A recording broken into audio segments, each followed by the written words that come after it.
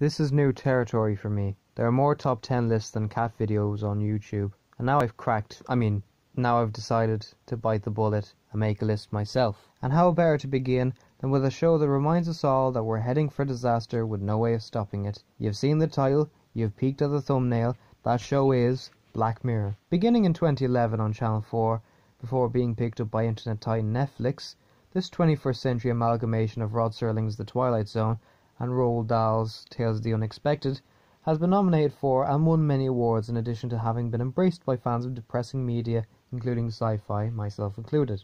With 19 episodes, 7 from its TV days and 12 on Netflix, and a 5th series on the way, here are my personal favourite top 13 Black Mirror installments. And before you go typing a strongly worded comment below, yes, this video does contain spoilers. If you haven't seen it yet, you should remedy it right away.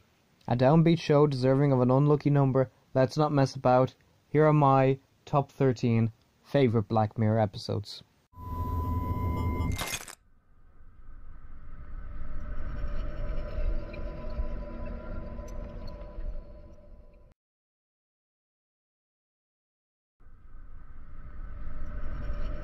Number 13. Black Museum. The final episode of Series 4.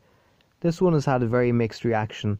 Some enjoyed it, but others wish it were never made. I really liked it, but I put this one quite low on the list because it's not as refined as you'd expect from the show. The bookends and inserts with Rolo Haynes, played with eager sensationalism by Douglas Hodge, and Ish, played by Letitia Wright, who won't be forgotten thanks to the success of Black Panther, start well, but the twist that she's wrongly convicted murderer Clayton Lee's daughter and she was sabotaging the museum feels very 11th hour to me.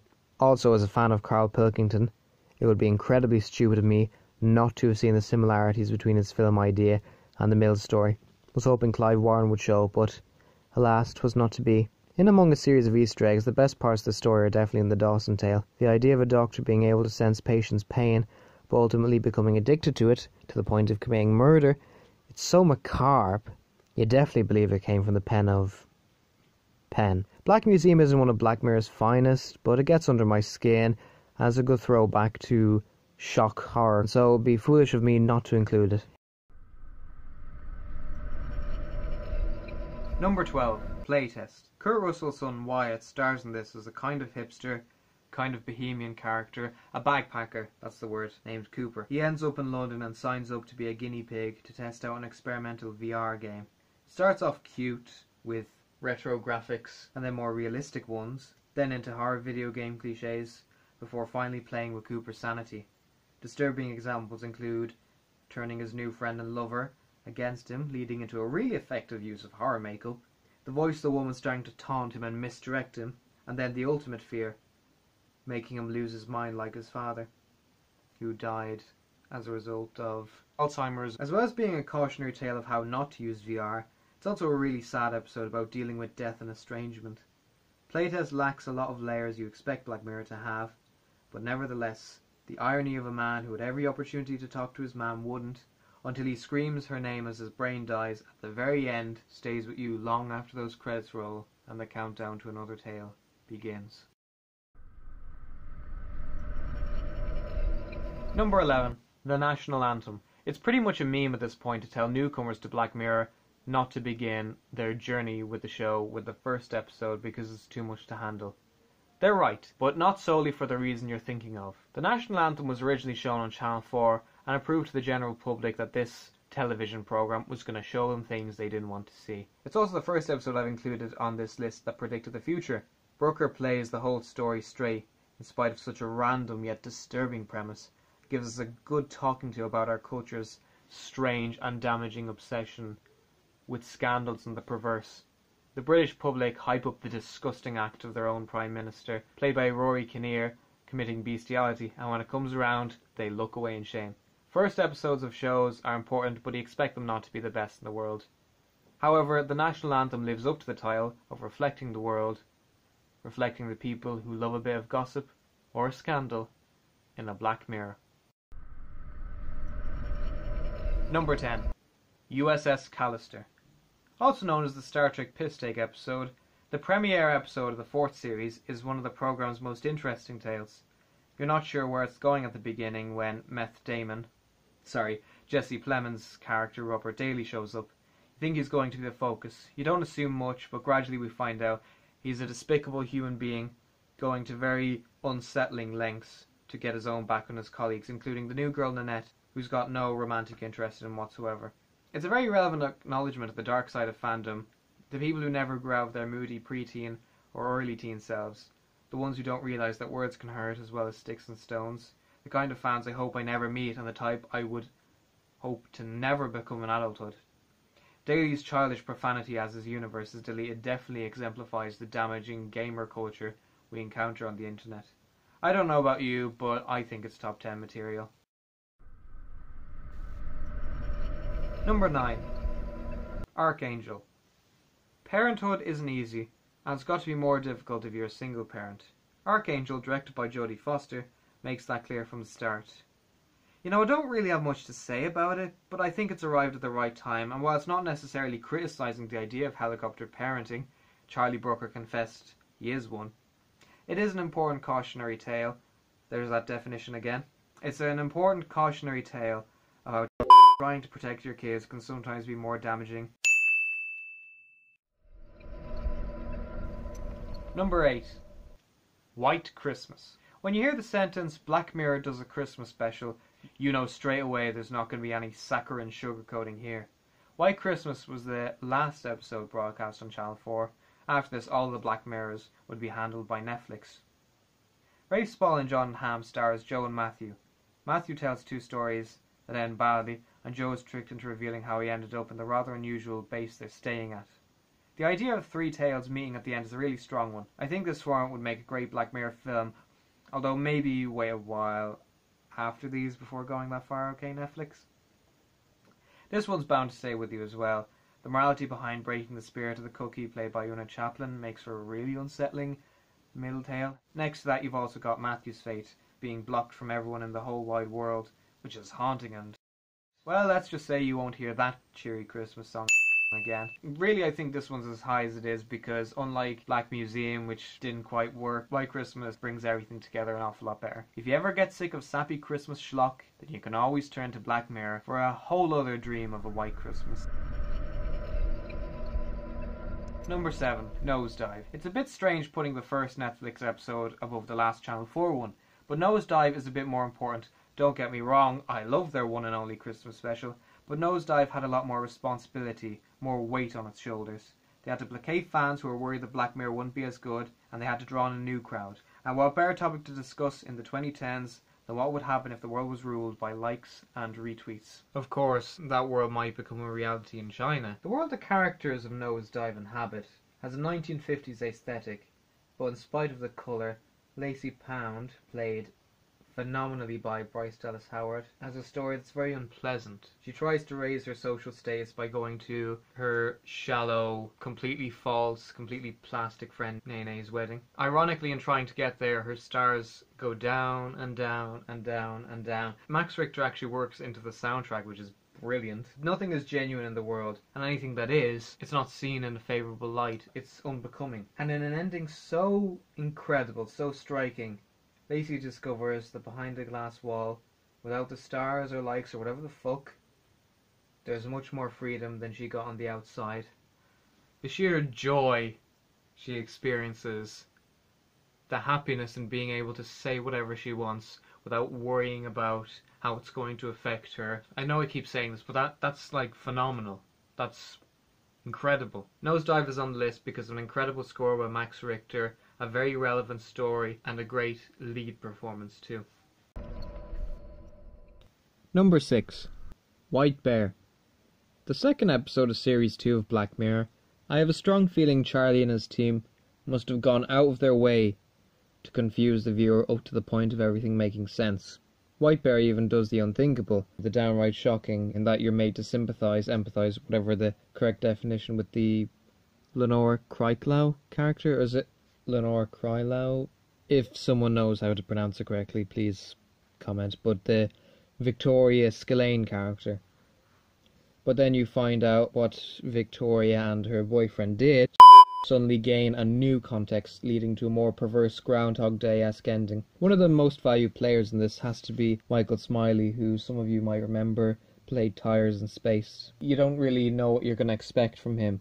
He could be very calm one minute and then crazy the next. It's a really dark episode that evolves as you watch it and takes on a completely new meaning on repeat viewings.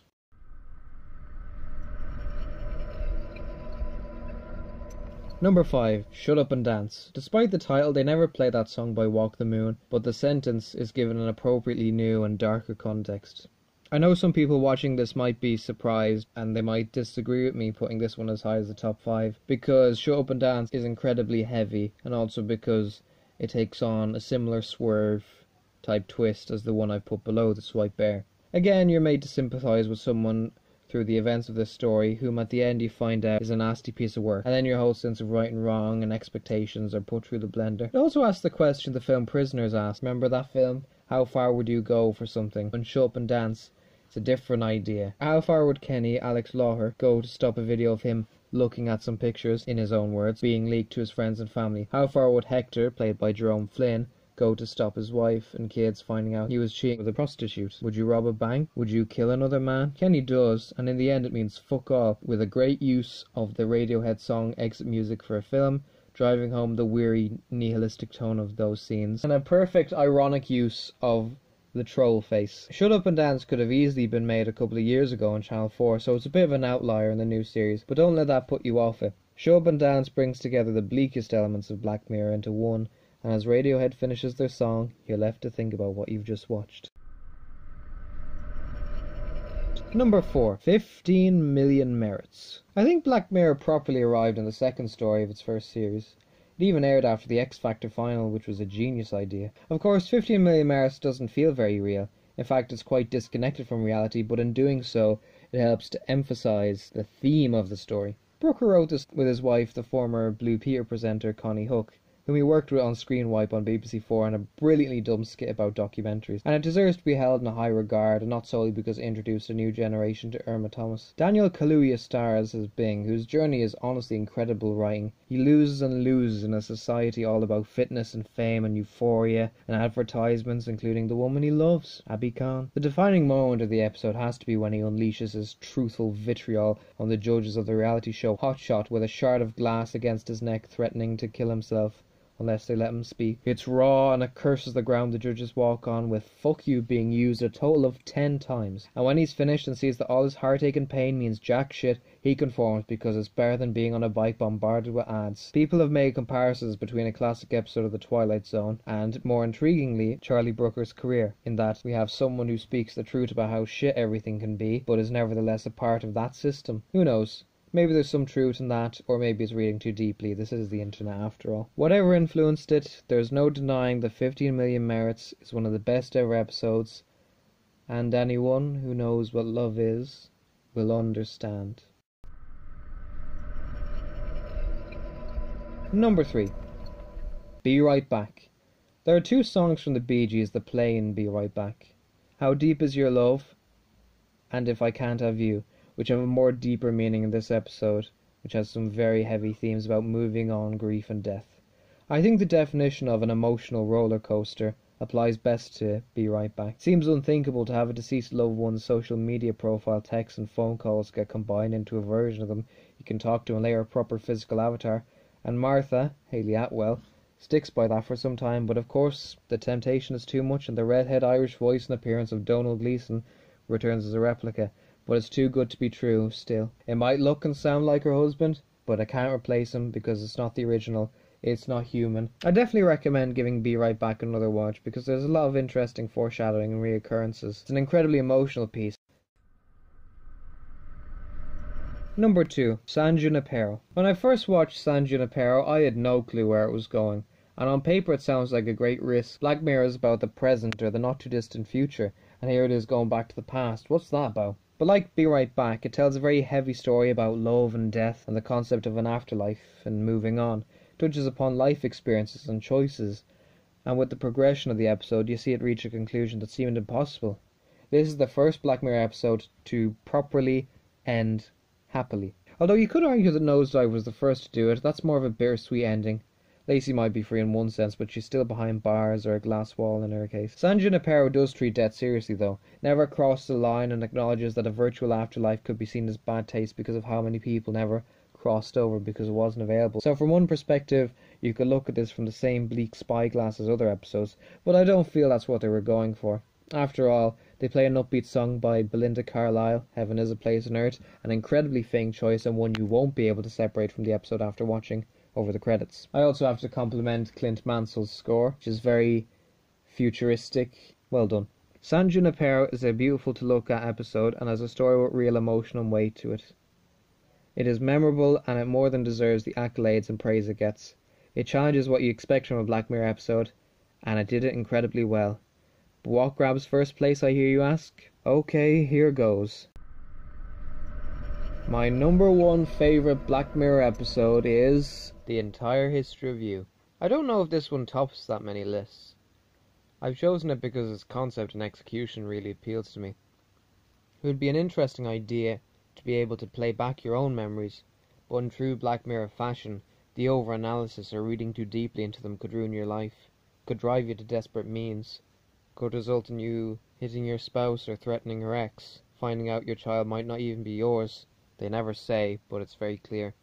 It's a frightening disintegration. I wonder what the world would be like if Black Mirror didn't get renewed and there was only one series, because this would be such a dark note to end on. The Entire History of You is a deeply disturbing episode, and it just plummets into more and more depths of despair, until our protagonist Liam, Toby Kebbell, is left alone in the hollow house once inhabited by him and his wife, the new Doctor Who Jodie Whittaker. As the minimalist sort of grieving music by Stuart Earle plays, and with nothing around him but the memories of better times playing in front of him over and over again, he decides to cut the grain, the main technology of the episode, out of his head. His final fate unknown, left for us to decide. Holy shit, that is bleak. You feel like absolute crap, like you've been shown something you truly didn't want to see, but needed to, and that's exactly what I think of when I think of Black Mirror.